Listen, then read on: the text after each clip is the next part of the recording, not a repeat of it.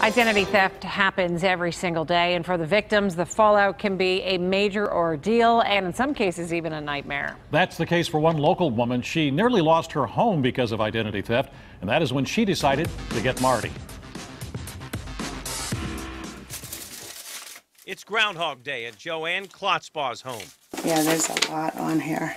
Every day the same thing, trying to figure out who stole her identity and used it to take out loans in her name. Capital One, Citibank, First Citizens Bank. Every entry on this multi-sheet list is an identity theft thief somewhere in the world trying to rip Joanne off. So this is somebody trying to rip you off? Yeah. Record of it? Yes. Page after page? Yep. How many pages do you have? I probably have about 6 pages here, front and back. Joanne's email to me laid it out. I am not aware of how my identity was stolen. All my personal information is being distributed among many, many different scam artists.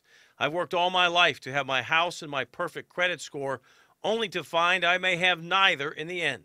I started shaking when I opened them out because I saw pictures of my house. I'm like, what is this? There was an appraisal of my house, pictures of the front of the house. She almost lost her house. Identity thieves used her info to get a driver's license, to walk into a Maryland bank to get a home equity loan. I kept calling and calling, telling them it's fraud and telling them that it's not me. I'm a victim of identity theft.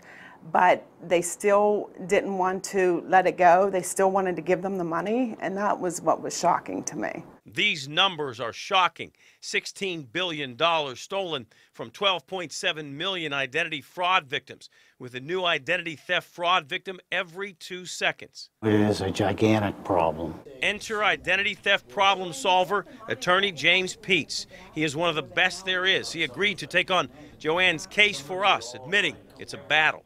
It's something that a consumer has to really jump on early and then watch it closely. Without a lawyer, here's what you need to do.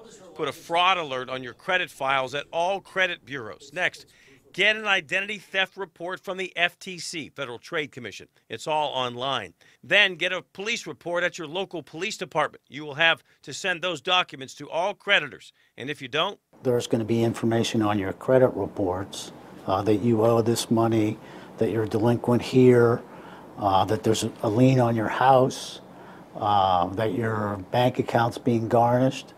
And so you'll need to go back and unravel all that. For Joanne, the unraveling has begun. For the first time in more than 6 months, she sees progress, but not enough. It's just continuous. I don't know when it will end or if it will end. It's unbelievable, really.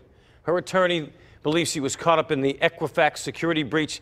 That impacted, now wrap your arms around this number, more than 143 million Americans. Her attorney, along with others, talking about significant litigation as a result of the damage done by that Equifax security breach. It's a mess. Yeah, it is a mess. At 143 million people, the odds are not going to say necessarily good, but good that you might be involved in that. So how can you find out if you are involved in that data breach? Have you checked your names? I have. On this? Yeah. Yeah, it's amazing, actually. It's easy, folks. So you go to this site, Equifax Security 2017.com. You click on potential impact.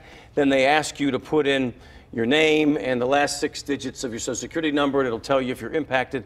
And I think you should do it right now and freeze your accounts, if possible. I was, and I froze the account. Did you? Yeah. And it was effective? Yeah, it said mine was affected. Excellent. 143 million. Right. It's crazy. A lot of people. All right, Marty, All right. Thanks so much. And if you have a problem and you want to get Marty, you can send an email to getmarty@kdka.com or give us a call, 412-575-2244, and visit kdka.com/getmarty to see how he is making a difference one story at a time.